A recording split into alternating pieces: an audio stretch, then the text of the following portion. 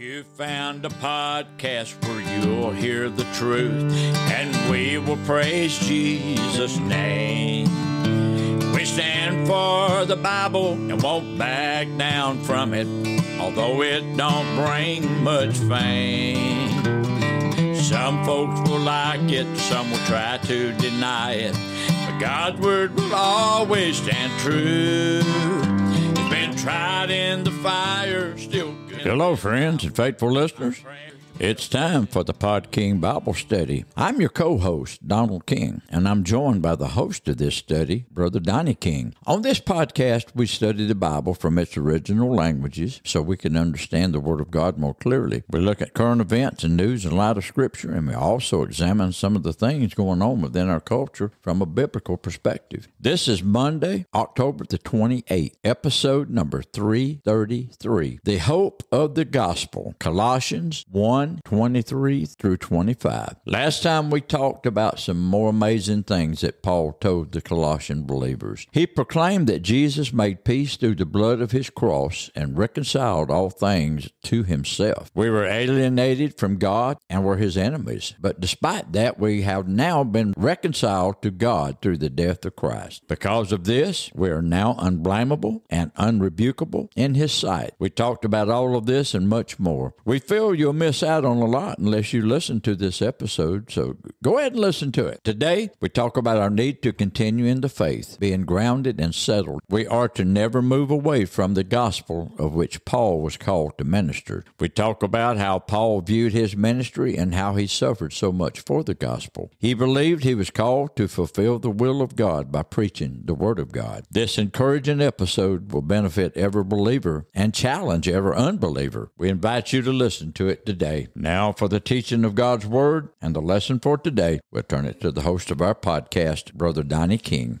Well, this is the Pod King Bible Study, and we want to give you the warmest of welcomes that could be extended. You've arrived just in time. Our study will begin in just a few minutes.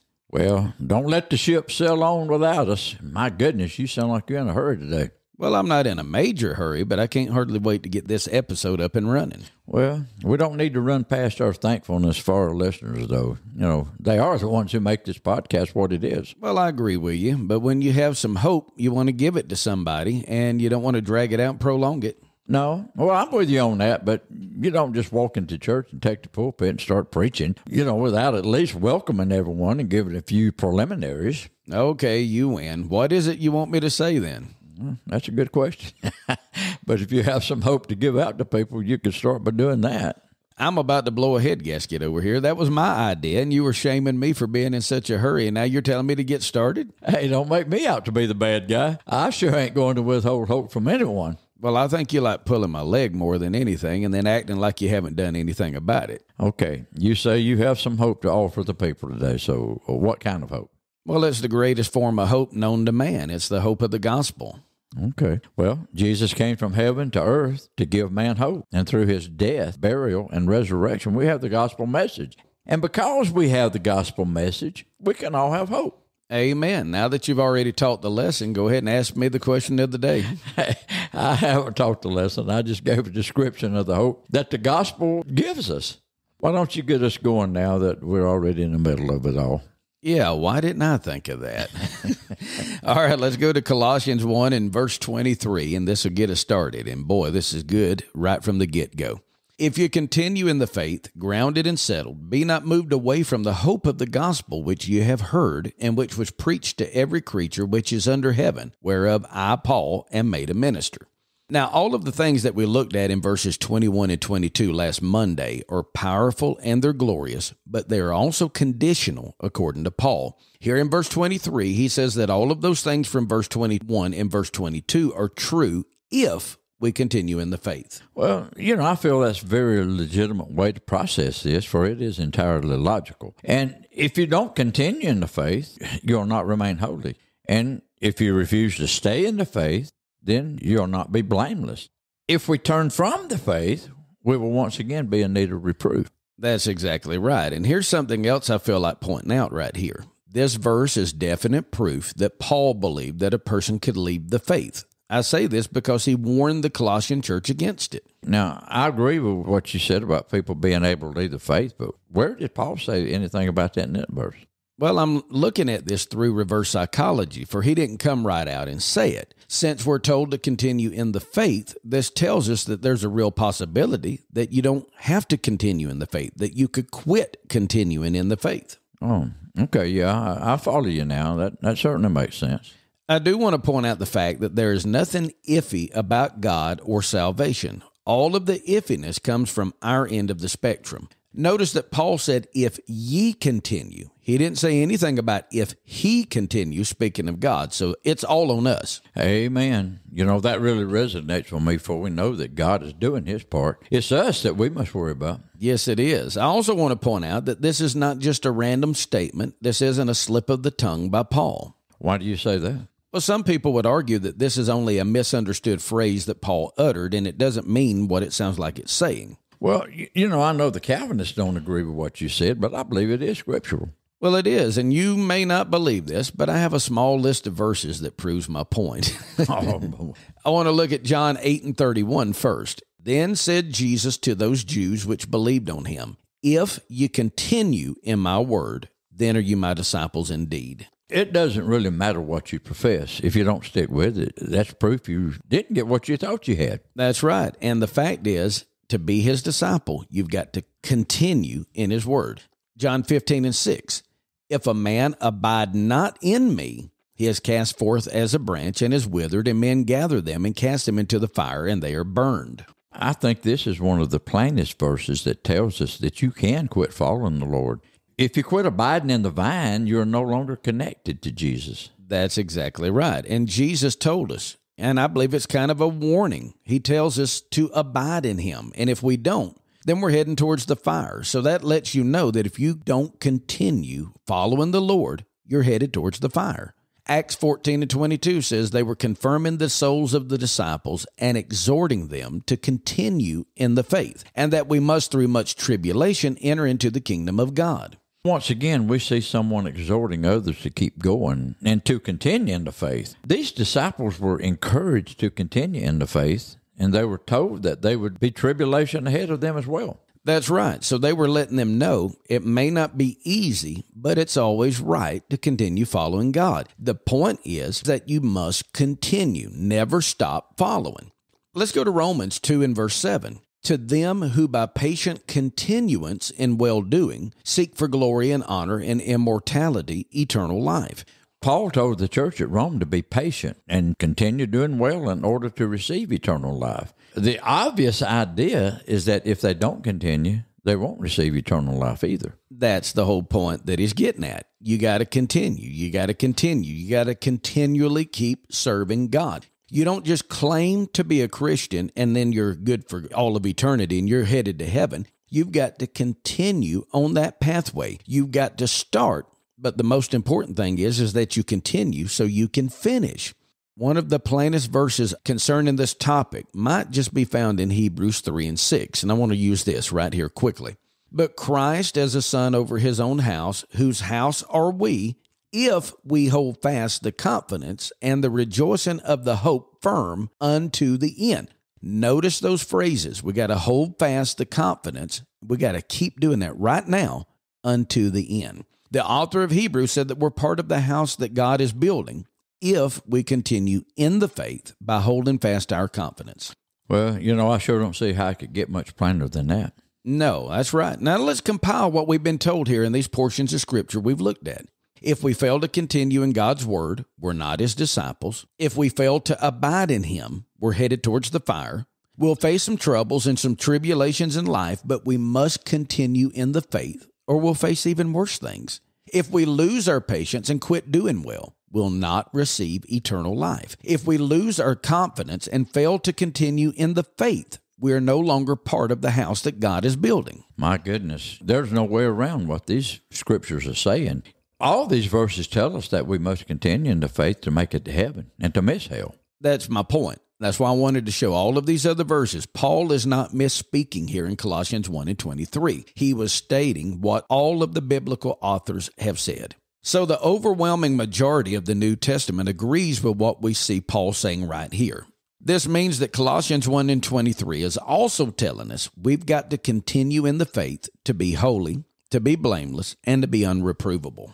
But there are some people who believe this doesn't apply to us as it did to the Colossian church. They say that Paul wrote to a church that was at the crossroads concerning the faith, and they were just being infiltrated with false teachers and therefore, I guess, false doctrines. They were leaving their trust in Christ and turning to a new man-made doctrine. They believed that they keep enough rules, follow enough traditions, and still believe the gospel of Christ. Yeah, and historically, all of that is true to a degree.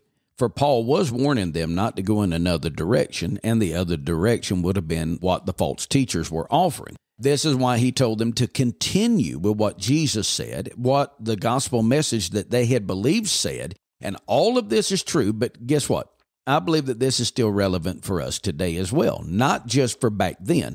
I believe that applies to us right now. Well, can you give your reason for believing this applies to us as well? Well, these things are a real possibility still yet today. I mean, for many people are still believing false doctrines. There is a real possibility of a deceiver coming into our churches and leading away people right now.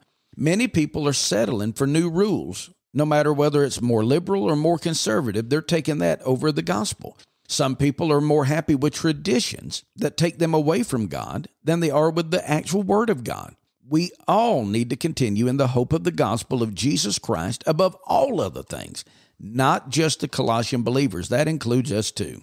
Okay, I'm with you, but I just wanted to see how you would defend your position. Paul said that we must continue in the faith by being grounded and settled in the faith. Yes, and this is very similar to what is written in a couple of other places. Specifically, 1 Peter 5 and 10 is what I want to look at. But the God of all grace, who hath called us unto his eternal glory by Christ Jesus, after that ye have suffered a while, make you perfect, establish, strengthen, settle you. So between what Paul and Peter are saying, we're being perfected, we're being established, we're being strengthened, we're being settled, and we're being grounded in our faith in Christ. Well, now, do all of those statements mean the exact same thing? No, but I do believe that they're all very closely related. Okay, well, most of all, I guess we need to continue in the hope of the gospel of Jesus Christ. And we do this by being established and strengthened. That's right. And to me, this reminds me of something else that Paul said in 1 Corinthians 15 and 58. We're to be steadfast and unmovable. All of that goes along with what we're looking at too. And let me add this to it. Ephesians 3 and 17, he talks about being rooted and grounded in love. So this is something very common about being grounded, being rooted, being settled, being established. Over and over, you see these phrases. Hey, now I like that. You know, we must be rooted, grounded, and settled in the faith. Amen. So allow me to break some of this down for us so we can understand it a little better. The word rooted means to have a strong root system that goes down deep. To be grounded means to be established. It literally interprets as to have a foundation. You'll never make it unless you have a firm foundation of faith.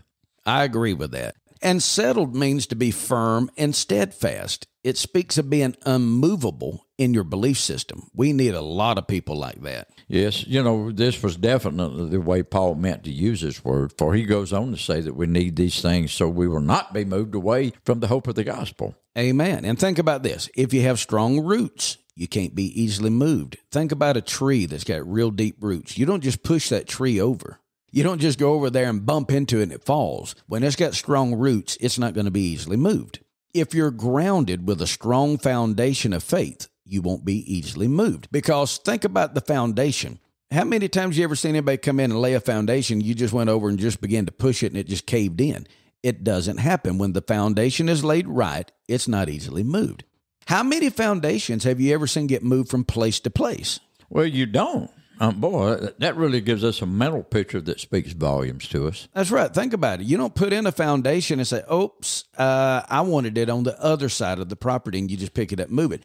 Foundations, when they're put in, they're there to stay. They're not just there for a time. They are put there to remain. And that's what God's telling us. He has settled us. He has put us as a foundation down. And he says, if you can get your foundation in the gospel, you won't be moved.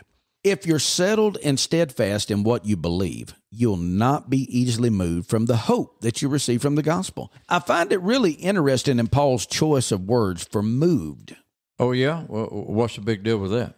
Well, he used a Greek word, metakaneo. Metakaneo is a really, really interesting word to look into. It literally interprets as to be shifted away from. Now, that might not mean a lot to anyone, but think about it. What would shift you? What would shift you away from something? Mm-hmm. This is a term used to describe a foundation that has been shifted by an earthquake or a very strong tremor. Paul is letting us know that we might have some things that shakes us and maybe some things that even rocks us to our core, but we don't have to be shifted from where we're settled. That's right. But the good news is that we can be rooted, settled, and grounded until we won't be moved. Amen. I love the phrase Paul used here, the hope of the gospel, because it's so descriptive and true. The gospel gives hope to the hopeless. Yes, it does. This is a reference back to Colossians 1 and 5, if you think about it, when he was first starting this letter off. He said, "For the hope which is laid up for you in heaven, whereof ye heard before in the word of the truth of the gospel." See, he connects the hope with the gospel again. And I believe that verse 23 is not just looking back to verse 5, but is looking forward to verse 27, to whom God would make known what is the riches of the glory of this mystery among the Gentiles, which is Christ in you, the hope of glory. Once again, verse 5, verse 23, verse 27, he's talking about hope. This is a letter of hope right here. It still amazes me how Paul ties everything within his epistles together. He does. All you got to do is look at the overview of what he's saying and look at the common words and the themes, and over and over and over, Paul's tying it all together. He'll say a little something, he'll build on it, he'll say it again more deeply, build upon it, and just over and over, he keeps on adding to it. In verse 5, our hope is said to be laid up for us in heaven, and that hope came to us through the truth of the gospel. If you have hope today, it came in that exact same way. This is how it connects with the hope of the gospel here in verse 23. And looking forward, our hope of glory comes through the truth of the gospel, and that hope of glory is none other than Jesus Christ himself. Well, we certainly have great hope and great consolation. Some people believe this hope to be the same thing Paul wrote about to Titus. I take it that you're making a reference to Titus 2 and 13, and that's definitely a debatable point, and I'm going to explain to you why that is. In Titus 2 and 13, Paul calls the second coming of Christ our great hope.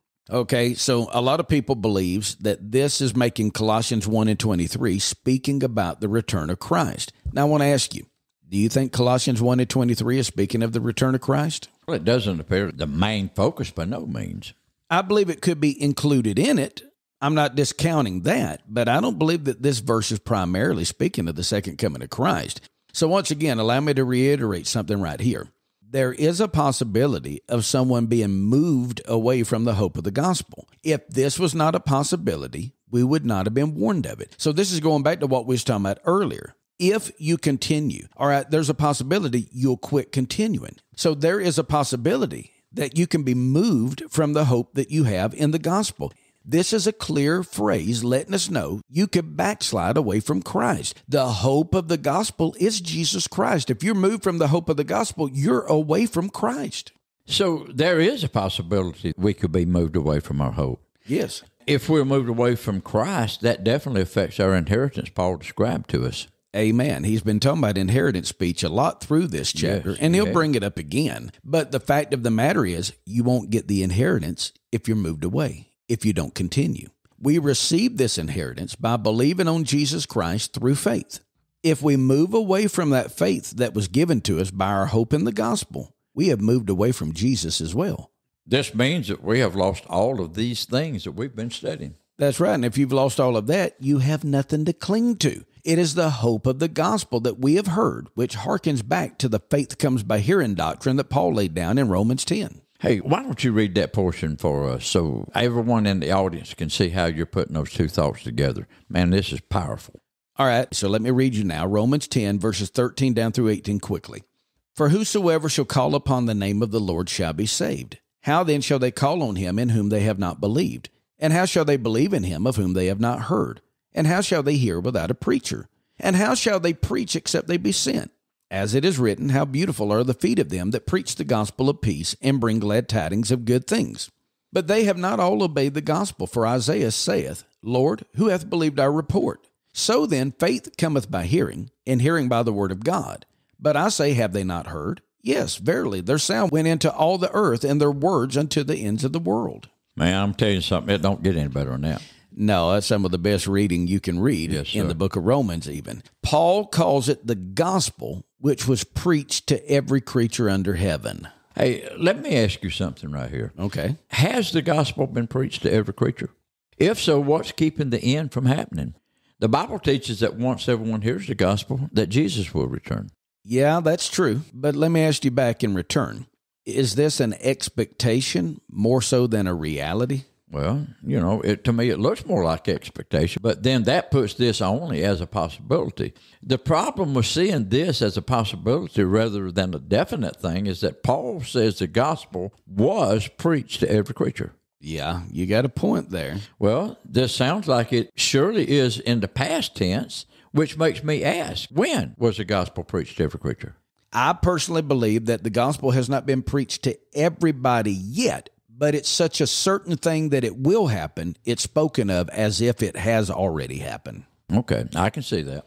So Paul ends this verse by saying that he has been made a minister of the same gospel that we get our hope through. He says this as if it's a thing of high nobility. And guess what? It is. And it's even greater than that. But we need to go to verse 24 now and get going in this.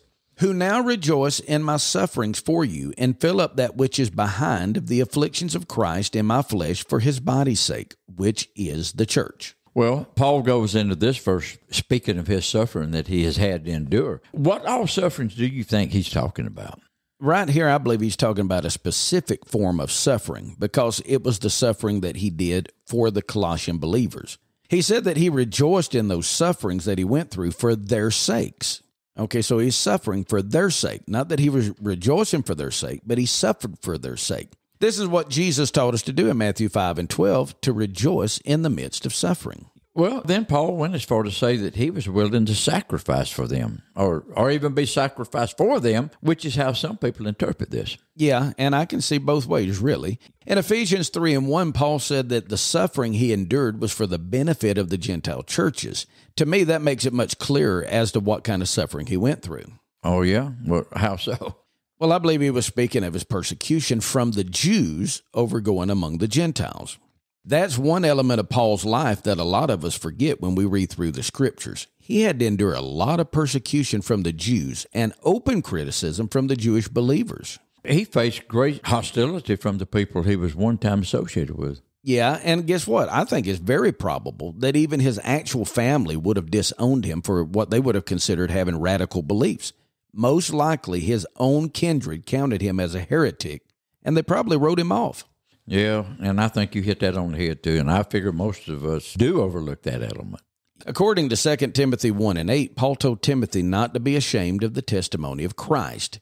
He urged him to become a partaker of the afflictions associated with the gospel. Well, one thing, Paul never surely held back, and it wasn't just because of his nature or character. No, I believe he saw it as being fundamental of being a true believer. Here in Colossians 1:24, he said that he was busy filling up that which was behind concerning the afflictions of Christ in his flesh. He explains what this statement he made right here means in 2 Corinthians 1:6.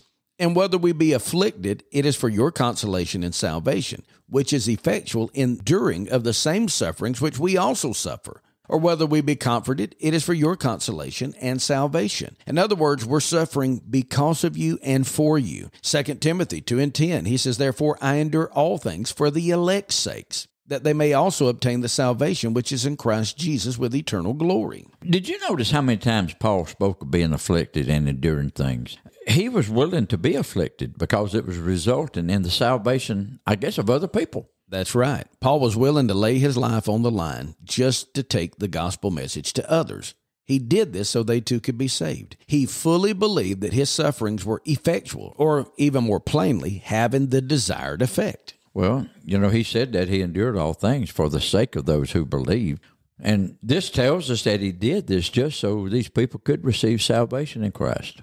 Amen. He mentions a little more of this thought also in Ephesians 1:23, which is his body, the fullness of him that filleth all in all. All right, this brings up something that causes me to ask you this. Whose body is this talking about? Is this Paul's own body he's referring to, or is this the body of the church? Or does it refer to the Lord's actual physical body? How should we understand this? Well, boy, that's a lot to process right here. This is a physical suffering. So is this a physical body that has been referenced? Going back to Ephesians 1 and 21 down through 23, Paul tells us in that setting that the body he is speaking of is the body of Christ. Now, despite that information, this is not speaking of his physical body here in Colossians. I believe he's talking entirely of the church, the body of believers. Okay, and I do know the church is called the body of Christ within Scripture, so that does make sense. Yeah, so the sufferings of the body is actually the church, and this is how Paul was taking it on. He was suffering for the church, with the church, and by and through the church. The sufferings he felt in his body were similar to the sufferings Christ felt in his fleshly body. The church, as the body of Christ, will suffer persecution. The Bible states that in many different places. As they did unto Jesus, they still do the same things to his body today. And Paul, being part of the body, felt some of those same sufferings. All right, let's look at verse 25 before we get this thing wrapped up. Whereof I am made a minister according to the dispensation of God, which is given to me for you to fulfill the word of God. Now, the next phrase is a little hard to follow because Paul declares some of the reasons for why he had been made a minister. A little hard to follow. You know, that might be an understatement. It might be. Was he made a minister because of the church or the body of Christ? He was just talking about suffering, so is it because he needed to suffer these afflictions? Well, there again, you're asking some good questions. Well, could it be that there was a sum total of afflictions that he had to suffer? I personally believe the answer goes back into verse 23 with the hope of the gospel that is to be preached to every creature. This in itself explains why he was made a minister. The gospel has to be preached. Somebody's got to tell somebody else the message. Somebody's got to bring that message. Somebody's got to preach that message. And that's something else that Paul has spoke about often. In Ephesians 3 and 7, Paul said that he was made a minister by the gift of the grace of God. In 2 Corinthians 3 and 6, Paul said that he was made a minister by the Spirit. And that's not a contradiction with his other reasons for being made a minister. Well, here in verse 25, it says it's according to the dispensation of God given to him for the people. Yeah. So what does he mean by that? Well, he talks about this in a couple other places as well. And I know it does seem a little hard to follow. When you think each word through as you read it, it does make a little more sense. Paul seems to have been very consistent in his ministerial accomplishments and routine, and he talked about these things frequently. In Ephesians 3 and 2, he said that the dispensation of the grace of God had been given to him, and he was talking about that toward the church there in Ephesus. In 1 Corinthians 9 and 17, Paul spoke of a dispensation of the gospel that had been given to him. What is meant by this term, dispensation? Is this proof that Paul was a dispensationalist, whatever that means? Well, you know, a lot of people, they want to put themselves in a camp, or they want to put you in a camp of, well, do you believe in covenant theology or dispensational? All right, look, Paul wasn't in either of those camps because he was one that was setting down the doctrine that people make those camps and those arguments from. Either way you feel about that, he was made or ordained a minister, and that's what he's talking about. This, in some way, helps him fulfill the word of God. Well, how do you reckon that applies here, though? Well, for one thing, the word dispensation has a completely different meaning in this setting right here than it does today. We take it today to mean only a certain era of time. That's a dispensation. This right here is the Greek word oikonomia, describes stewardship or an administration of work. It's the act of being a steward over something or over someone. It doesn't mean an era of time. Paul knows that he'll be judged by all that he does and all that he doesn't do. So he was talking about God has placed a charge on my life. This is why he said in another place, woe is me if I preach not the gospel. Paul was tasked with the job of managing God's people, and I guess more specifically the Gentiles. Yeah. So we know that God divinely arranged all of this, selecting Paul for this particular job. That's true. And we see Paul give a little more information concerning this thought in Romans 15. I'm going to read you verse 16 and 19, then we need to start wrapping this up. That I should be the minister of Jesus Christ to the Gentiles, ministering the gospel of God, that the offering up of the Gentiles might be acceptable, being sanctified by the Holy Ghost. through mighty signs and wonders by the power of the Spirit of God, so that from Jerusalem and round about unto Illyricum I have fully preached the gospel of Christ. He said, I've been made a minister of Jesus Christ to the Gentiles. I am ministering one thing, that's the gospel of God. And I'm doing this, that the offering up of the Gentiles, when all of the Gentiles are offered unto God, it might be acceptable, being sanctified by the Holy Ghost. He said, I've done this through the Spirit of God. I've done this in these areas, Jerusalem, all the way up to Illyricum, and I have fully preached the gospel of Christ. What a testimony. What a statement. Paul said he was made the minister of Jesus Christ unto the Gentiles, and he fully acknowledged the fact that he was sent to preach the gospel to them. He went on to say that he had fully preached the gospel unto them. He was fulfilling his calling that God had divinely placed upon him. This is how we should interpret the part of him filling or fulfilling that which is behind for the church's sake. This also shows his servanthood and his stewardship under God's divine authority. I agree, for that seems pretty plain to me. This has been another intriguing study today. All right, we've got a question in here today. It's a pretty interesting question. You ready for it? Okay, I like questions, and interesting questions are even better. All right, this should be a good one today.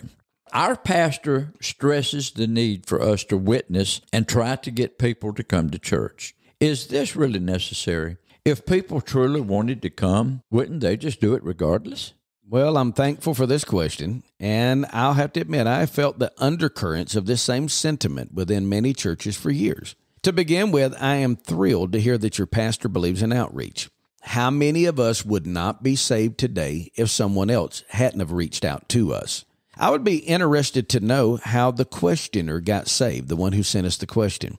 Were you raised in church, or did someone invite you to church? That really would factor in on how you look at outreach. I'd say most people who are not interested in outreach were raised in church, and people who got saved by somebody knocking on their door or inviting them to church are probably more so big on outreach. Our questioner asked if witnessing and inviting people to church is necessary. I believe it is, and I believe that it is because the Bible promotes this idea. That's why I believe it.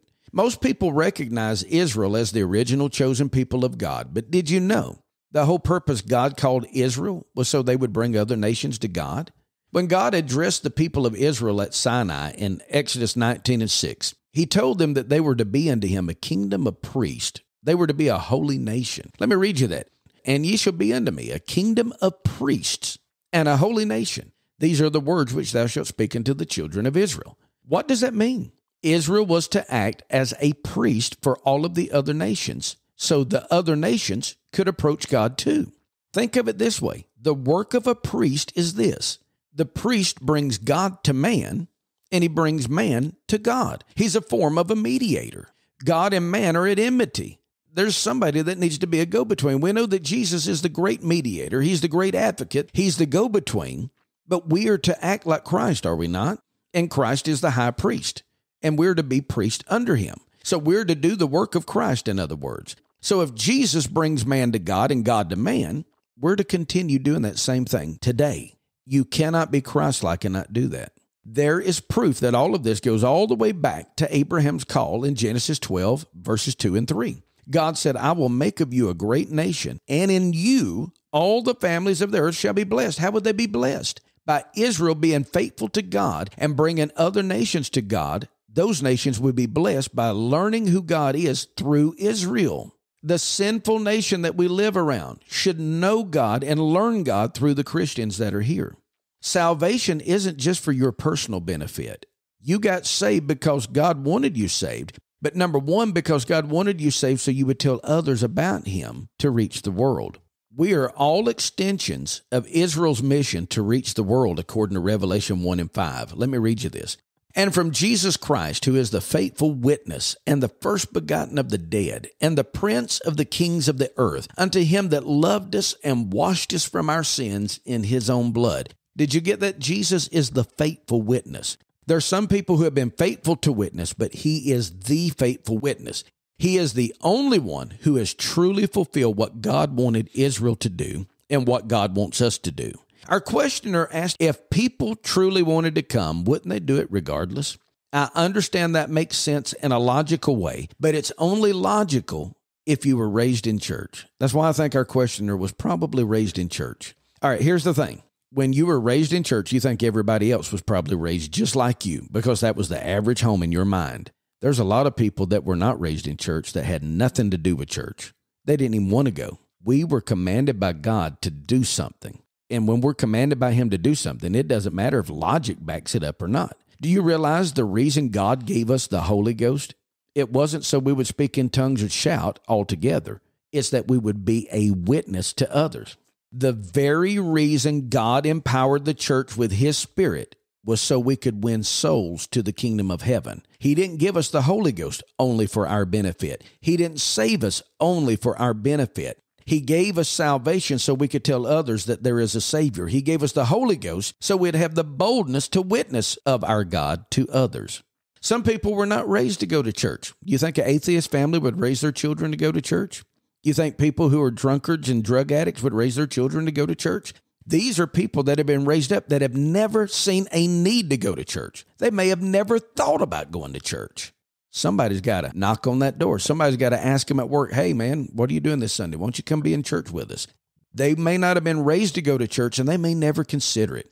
They need to be convinced. They need to be persuaded it's a good thing, that it would benefit them, that it would help them, and it would truly make a difference in their lives. If you never tell them that, how will they know? I encourage you to back your pastor in his teaching of outreach, and I want to also encourage you to try it for yourself. I think you might be pleased with the results. Wouldn't it be great to get to heaven and meet people who are there simply because you told them the gospel message, because you shared Jesus with them? Wouldn't that be worth it all? I think we ought to do more of it. Amen, Brother Donnie. Friends, remember, if you have a Bible question or a question regarding how news and current events or things going on in our culture are connected to Scriptures, drop us an email at dkministries1977@yahoo.com. That's dkministries1977@yahoo.com. We hope you've enjoyed this episode today, sharing God's Word. But until next time, may God bless you all. Be sure and come back next Friday, November the 1st, for episode number 334, The Battle with Lust. But for me, this I know, really changed my heart all around. Put my feet back on the ground, got along. Now for heaven I want to go. I want to go. I want to go to that land where the milk and honey flow. Oh, I've heard of such a place. I can't go there by God's grace. Never seen it, but I know I want to go.